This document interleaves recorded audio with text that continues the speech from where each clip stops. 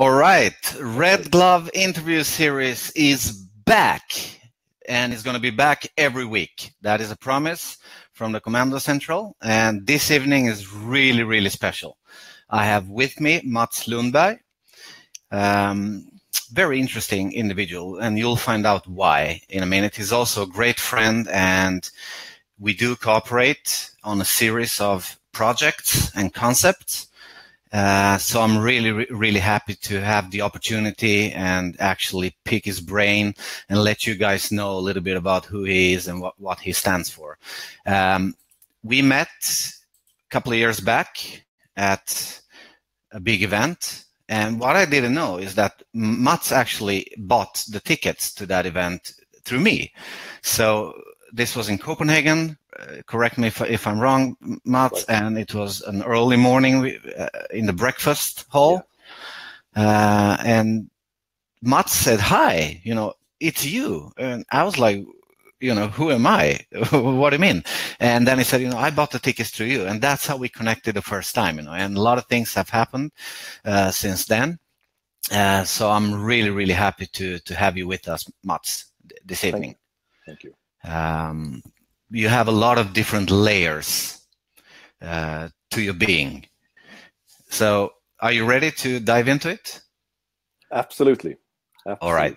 Yeah. So as you know, and if you don't know, I'm going to tell you, I usually start every interview series, with the gratitude questions. Mm. And, before that, some people ask me, why are you doing this? And, the answer is very easy. We are bombarded, by negative news. Every time you turn on something, it's negative, building burning, plane crashing, terrorists coming at you, and so on and so on and so on. So I think, we need more of the positive things that actually do happen on a daily basis, and to promote people that do great things on a daily basis. So what we're doing here is actually, giving some of those individuals a voice, a platform, so you get to know them better, and they get to share their message with you. So we are going to upload every video to YouTube also, where you can rewatch it and share it on. So Mats, let's kick it. Gratitude. Which 3 things are you most grateful for right now in your life? Well, I think first of all, gratitude is the fundamental of your being. It's the essence. It is connected to love and appreciation and the value of everything that's really makes us tick. So for me, I must say that the most I appreciate and are thankful for in my life right now and forever is my girls. I have 2 lovely daughters. I love them infinitely, and the relationship we have and the connection we have, it fills me with gratitude, and I'm really deeply touched by what we have. Awesome. So that's something I live with and breathe with and so forth every day. And I must also say that I've been through some tough times. And I am really aware that life can be tough, really tough. Mm. So where I am in my life right now, and the life I have built, and every little thing that's connected to my life situation right now, I'm really grateful for. I have nothing to complain about. I'm really grateful for everything that is. This connect me to this state of being in this life situation right now. So that, I must say, is the second thing. And the third thing I really appreciate and are grateful for, it is that I'm able to live a life where I make a difference. And to me, it's what I have been longing for my whole life. Haven't been able to put my finger on it, but really to make a difference, to feel that you connect with other people that appreciate what you give them, do for them, elevate them, inspire them, and so forth. That is, I'm really grateful that I have the opportunity to live that life and to make that difference to others. Wow. Awesome. Awesome. Yeah. I mean, a lot of people are searching for meaning, for their purpose, and it seems like you have found it. So kudos to you for that. And helping other people, do the same and find their calling. I think that's a privilege. Yeah, it is. So thanks for sharing. How did you get into what you're doing, and what are you doing for people that don't know you, and why are you? Well, you can say that I inspire and educate people to become their very best. Shortly, I am focusing on leaders and organizations to do that, but I'm also putting a lot of time into doing a difference for mentors who wants to make a difference for young people. So I am in a non-profit organization, and I'm the responsible for the education. So I educate and train and mentor and coach the mentors to become good mentors for their youth. So that's one part of what I do.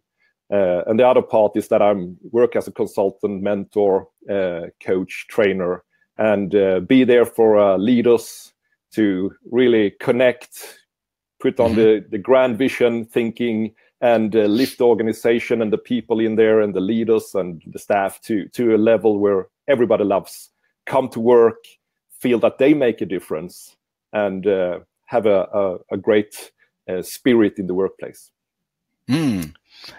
How did you get into all that? I mean, if someone's watching that maybe is thinking, hey, this sounds really, really cool, I would like to do the same. I mean, how do you go about, because that's a lot of, things. And how did you start? How did you get into it? Well, my journey has basically been through sales and marketing. And I was quite young when I became a sales manager. And from there, I got the opportunity to coach other new leaders in other part of our organization. And I really noticed that I love that, to help other leaders to develop and so forth, as well as develop my own team and have inspirational meetings and so forth. And then I was carried away with success. I got an opportunity to move to Stockholm and start a new business there and in health, which I'm really into. But I felt like I had lost something.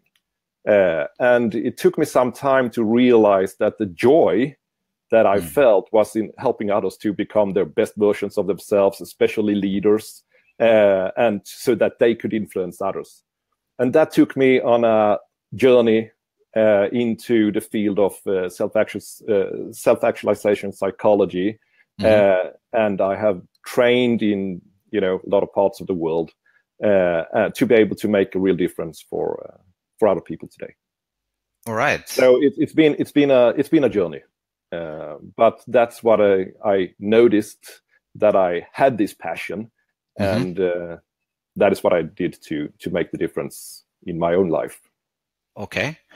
So did you notice, because this is something interesting, I know that there are a lot of people that, are in similar situations, and maybe they're in a place where, they make the money and they feel important, but they're not fulfilled. And that is when you're doing something, that is not in the same frequency and in the flow with what you're meant to be doing. And exactly.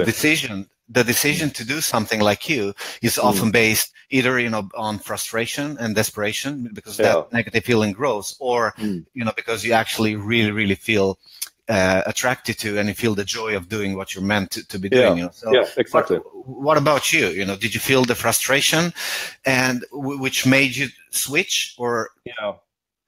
Well, to me, it was, I had a really significant change in my life when I moved to Stockholm, and I started feeling the meaning of life were like deprivating me. And so I had this urge, this calling, and it was deep. It was on a soul level, deep, inner, still voice calling. And I was thirsty and hungry for the deeper meaning of life. So that was the start of an inner journey. So I went first through an inner journey that I put my life on hold. You know, I took some time off, a year and a half, and really just went inside to connect and on a new level that I hadn't been connected to myself before. So what happened then was that I needed to throw myself out there to earn money again, you know, and and then the pain of not being true to what I now was connected to was, I can't describe in words. It's hell. And that made me, the pain made me really go for it. So, so for me, it was a painful experience. It wasn't like I found joy and then the next level of joy and so forth. It was gruesome pain of noticing that I didn't live my life. So what would you say to people that right now are thinking, hey, that sounds really something and easy or not, but I mean, I cannot put my life on hold because I have bills to pay. I have children to take care of. I'm too old. What would you say to them? What will, your advice be, considering that you went on that journey? Yeah, well, I don't know if you need to put your life on hold, but what you need to do when you start, you feel that inner knocking, there's something in there start knocking on your shoulder. And when you start feeling that, it's very important to listen. And I found meditation and be with yourself is one of the most crucial and valuable moments we have during the whole day. So to find those moments where you are totally, completely true with yourself, even if it's just 2 minutes a day, that's your silent retreat where you can go to find the answers that you need to hear. And it can be painful. You can be in the wrong relationship. You can be on the wrong path. You can be, and you need to have the courage to meet that, to accept that, and not necessarily do some drastic changes, but just acknowledge. Just acknowledge that I want to go in this direction, and right now I'm here. I don't know how. I don't know the way, and that's fine. That's fine. But now I know it's more like in this direction I want to go. So when you start to know that, when you start to feel that, you can go into a sense of allowing things to change and step into a process. And I think that's very important, that we oftentimes think of change, and we think of change like something drastic, something that needs to happen right now. I need to make some drastic decisions and so forth. But you are not perhaps emotionally ready for it, or the circumstances is not right for it. So you're forcing it. And I believe there is something in life that is timing. And timing is really connected to where you are on a being level. So when you're being in touch with that which you want, timing will happen.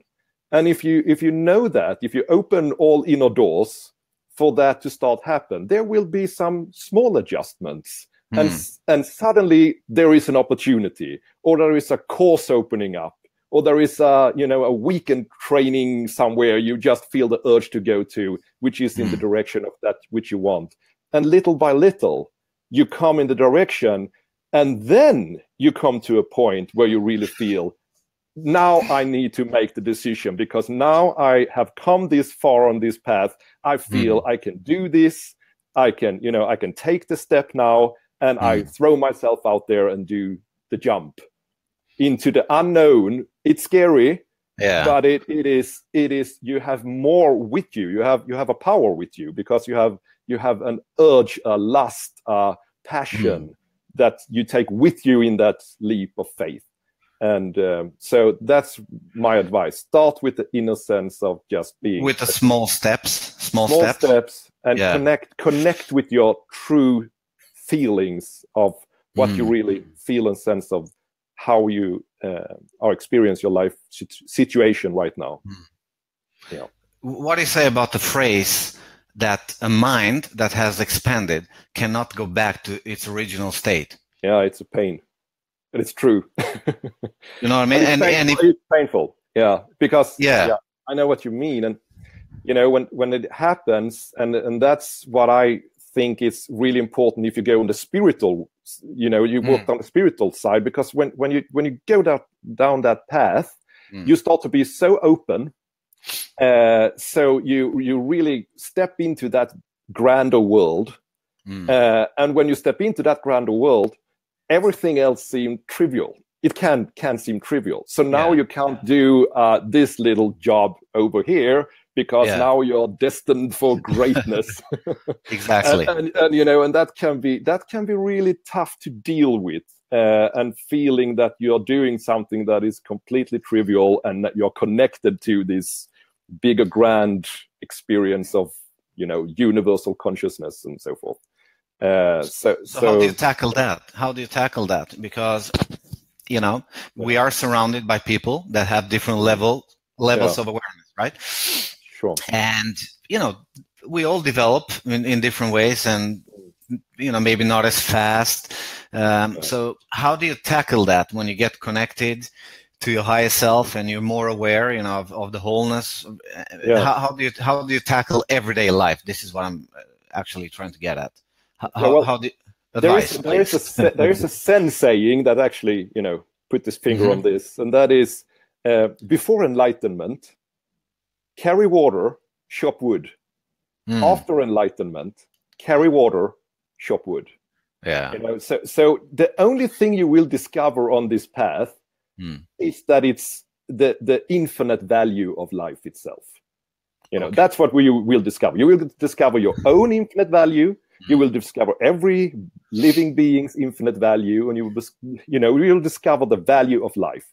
And when you have found that, you can apply that on the simplest thing. You start chasing the grand rewards beyond this moment. You know, it is, you can find the value now and here. And so, you know, Stuart Wilde, I don't know if you know Stuart Wilde, it's a guy I followed over some years and read all his books and so forth. And he said that when I become enlightened enough, I will be a cab driver. That's awesome. You know, because, you know, there is something to it that you can bring value, because what in the end, we are beings that is made for being in service of each other. So that's, you know, when you are done with your own ego journey stuff, you come out and it's all about other people. And when you can have that value and spread and give that value, you can do that in the simplest circumstances. So you are never off the path, even if you want to have other life circumstances. If you're connected to that, you can have, you know, gone all the way and feel that you're connected to everything and universe and so forth. But if you do that, you're still doing it, being it. Yeah. And so forth. So would you say, if we're going to translate, you know, what you're saying into more, you know, let's say business terms, and we're going to talk a little bit about success soon. Yeah. Is that, you know, once you get to a certain point, do not stop doing the things that got you there, because that's what I'm hearing. You know, even though you reach another level of awareness and you get more connected, do not stop doing the things that got you there. You know, it's like tomorrow, you know, I cannot be bothering with that, and not, he doesn't understand me. Just be who you are. Yeah. That's what you're saying, right? And keep doing the things that you've been doing that you found beneficial for your journey. Yeah, well, that as well. But if you talk about being, like, you know, you feel the sense of being on the path to make a difference and be connected to on a spiritual level and so forth, it's very important to feel that you are connected to the people you are giving value to. And if you are doing that with, you know, on a very genuine level, you are giving value, you're making a difference for others, you want them to have a good experience and so forth. If you come from that perspective, then you're doing it. So now you will have, you want to give more, do it better. If you have a restaurant, you want them to feel like this new thing you have created, or so forth. You are doing this for them. But how do you know when you're truly genuine? You know what I mean? Because I've been thinking about it. When you do something, a service, and you think, hey, I'm doing it because I really feel for it, and I don't want anything back. You know, but how do you know that what you're thinking is actually genuine and it's not the ego? Do you know what I mean? Because sometimes when we give, sometimes, most of the times when we give, we actually feel good by giving and helping others. And it's not that, isn't that feeling kind of like egoistic because you do want to feel good?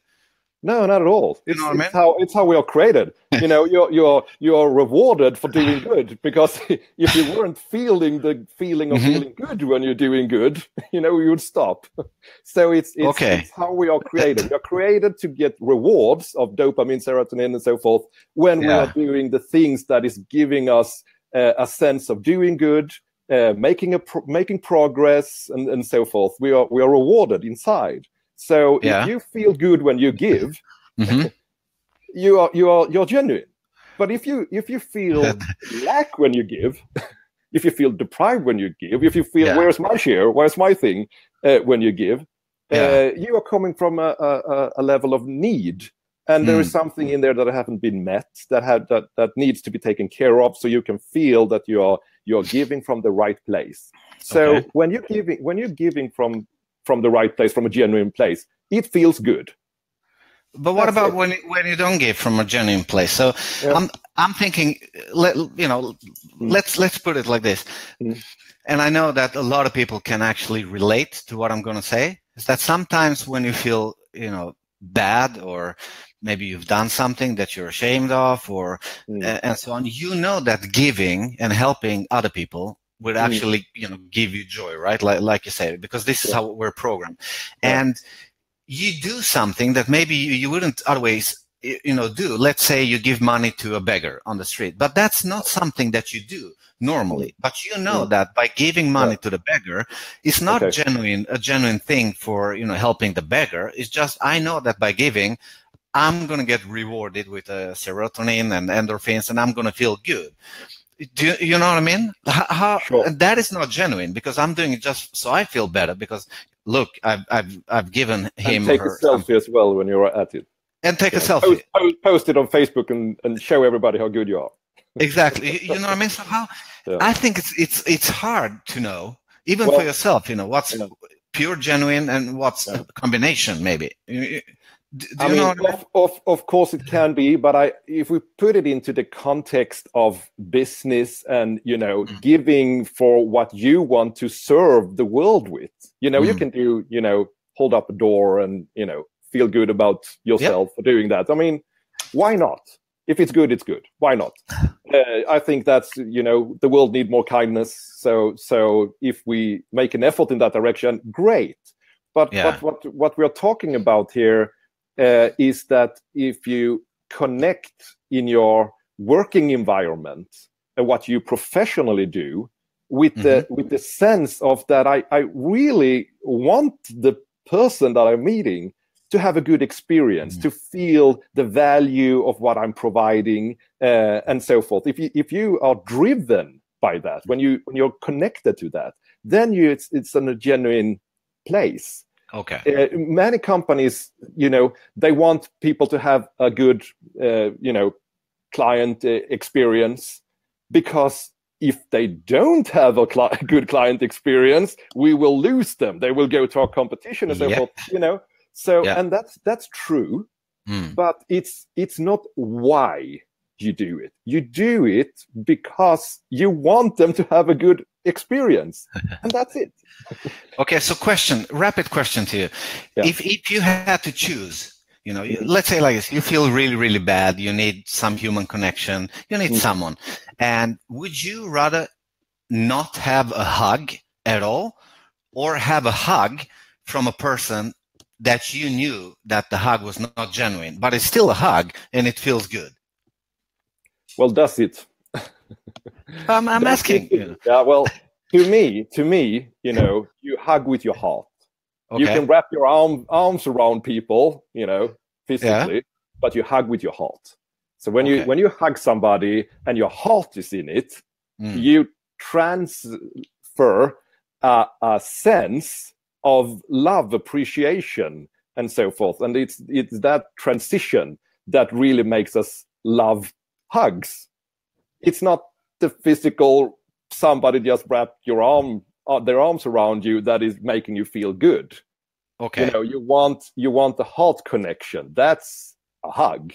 Yeah. So I don't need a hug from anybody who hasn't the heart in it, and I don't give that kinds of hug myself. I hug people with my heart. So that's great. I think that's important. All right, so let's move on now. When you were younger, or let's say child, or just say younger, did you have any superhero that you liked more than others, and who was that and why? Please share.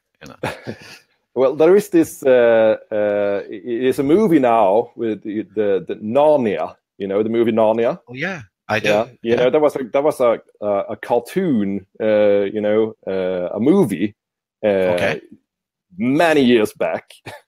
Okay. And the lion Aslan in that movie really stood out for me. I'm a Leo myself, so I'm born in that sign, and I really resonated with this majestic lion, good, powerful, a leader.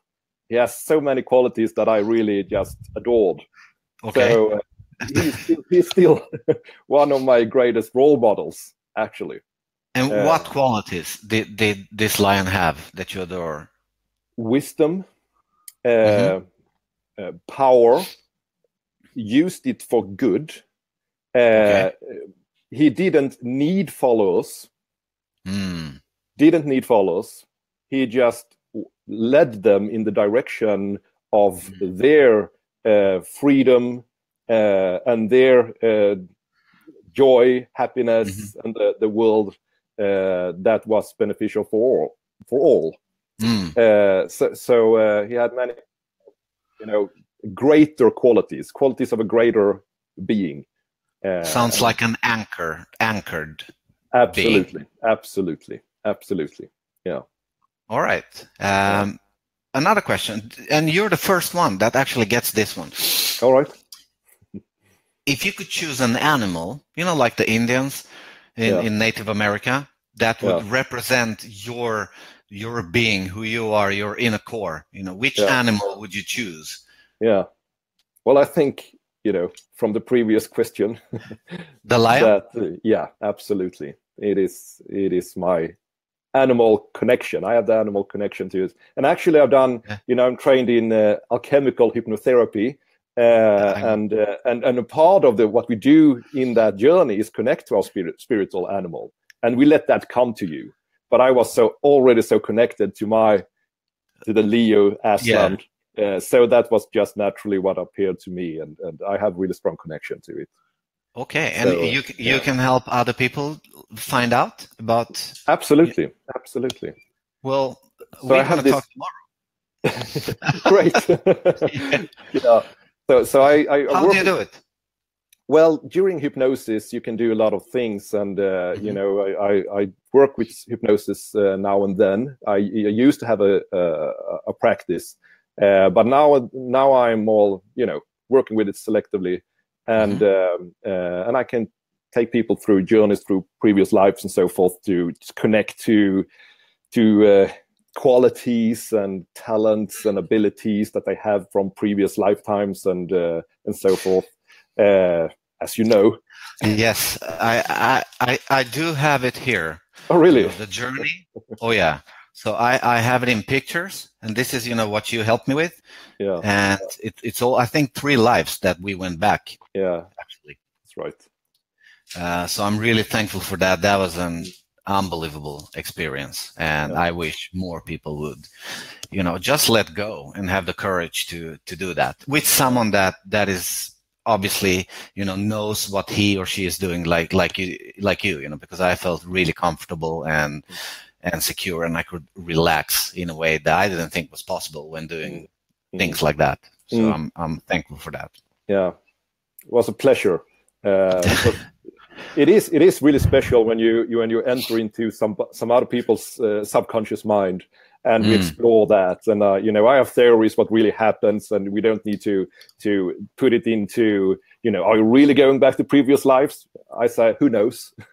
Maybe we are, but the really strong things is like your subconscious mind is producing these experiences, and in the subconscious mind, it's metaphors for everything that you are and been through and so forth. So it's all valuable regardless. So exactly, I think it's hugely valuable, and just to get in touch with the subconscious mind, which is where a lot of things reside. We think that is the conscious part. No, right? It's the unconscious. So I'm thankful for that. All right, let's move on with the next question.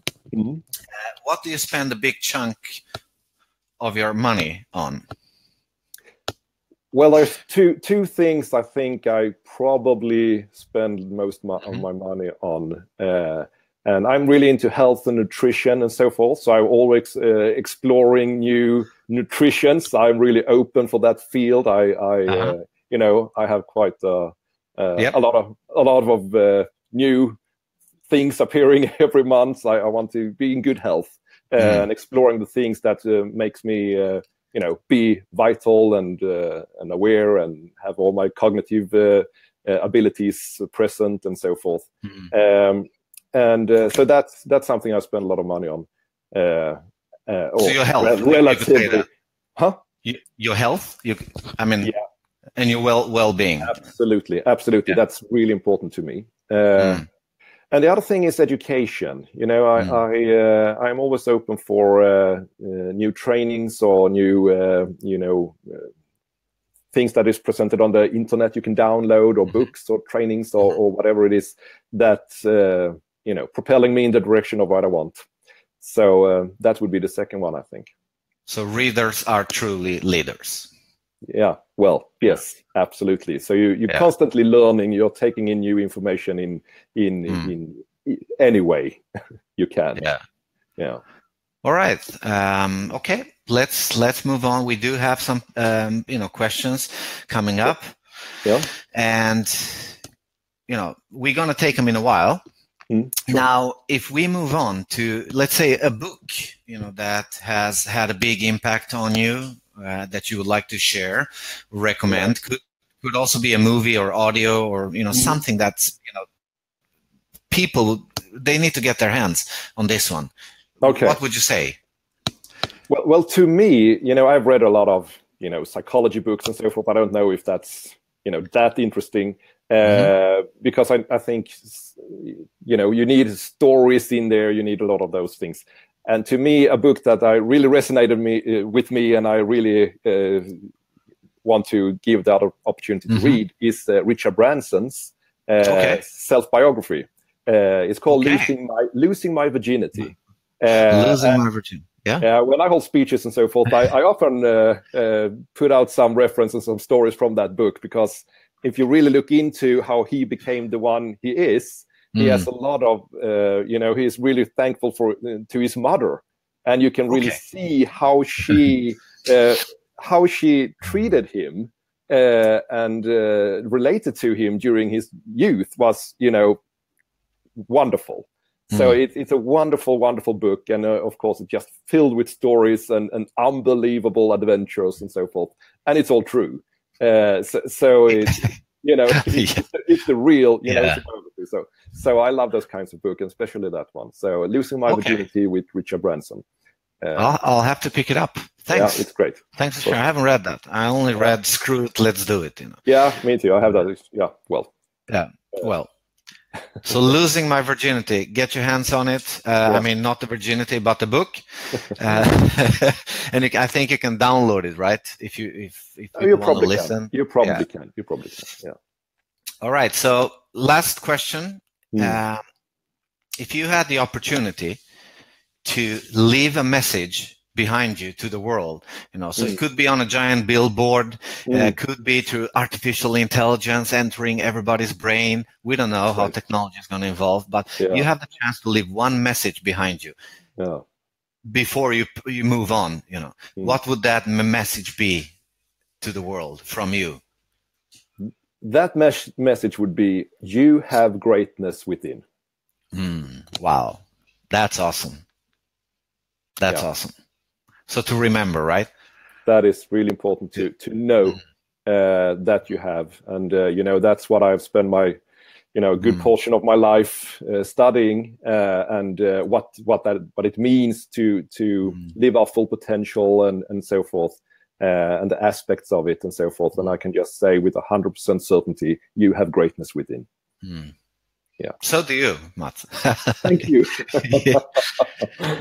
So if people want to get in touch with you after the interview, how they go about? What is, the easiest way to connect with you? You can always email me, mats.lundberg at newchapter.se. So mats.lundberg@newchapter.se. Okay. So you're always welcome to contact me, and I'm currently working on a new homepage and things like that. It will be a new newsletter and so forth. So if you email me, I can add you to that list when we are up and running. Awesome. Yeah. So let's say, if we have any questions, excellent topic, guys, from Sami here. Ismail says hi. So any questions to Mats? Now is the time to ask him, and if not, you can always write a little bit later in the comment fields, and we'll even put your email address in the commentary fields. Sure. Afterwards. Absolutely. Yes. Books that you recommend, from Michelle. Well, he recommended Losing My Virginity with Richard Branson. Well, if we're going to take another book, it's a little bit of a hard read, but it's a really, really important book, and it's called Power versus Force. Okay. Power versus Force with David Hawkins. David Hawkins. Okay. His name is David Hawkins, and he's done a kinesthetic study for 25 years of what makes you strong. So we have a lie detector test in our nervous system, and he applied different states and so forth, and discovered what is true power and when are we confusing power with force. So it moves all the way up to love and enlightenment and so forth. But what's really interesting that I feel is the line between when you are enforcing, when you're putting yourself at a higher value level than others and so forth, and elevating yourself or so forth, when you're projecting and so forth, and when you step into power. And the difference there, the line between that, is something that is really interesting in that book, and it's connected to everything. So it's really, really interesting read. Power versus Force with David Hawkins. Can recommend it. Okay, we can put that too in the comment field. Absolutely. Right? Yeah. Right. So any more questions? All right. Well, Mats, thank you so much for being a guest in the Red Glove interview series. We're going to upload this video to YouTube, where you can, share it, rewatch it, and so on. Do connect with Mats. I promise you it's worthwhile in doing that. And I wish everyone a great evening and a great week ahead. Thanks a lot, Mats. Thank you. Thank you a lot. Bye. Bye.